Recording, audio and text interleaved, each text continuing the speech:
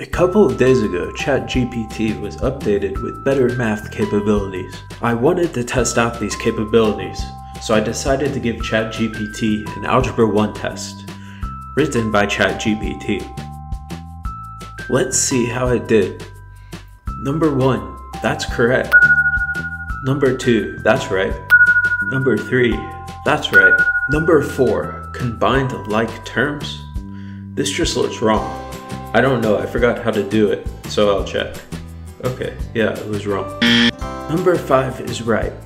Number 6, it can't draw graphs. I think it understands the problem though. I guess I'll try to have it draw the graph. This isn't looking too good. I'll have it just plot the points. It puts the axis in the wrong place, but has good coordinates. I don't know, I feel like it should get credit because its skills besides math it's failing at. A blind person would fail for not being able to draw a graph. I guess I'll give it half credit. Number 7, that's correct.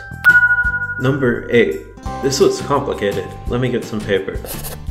Okay, I think it got it right. Number 9, isn't this just x plus 2 times x plus 3? Am I missing something?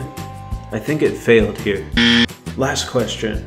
And now x plus 2 times x plus 3 is in the test question. If I was a teacher, I'd probably put all the answers inside the test like that just to see who notices. Anyway, it got it right. So overall, it got a 75%. A solid score will definitely get yelled at by its parents, but at least it got to move on to geometry and gets the opportunity to fail more tests.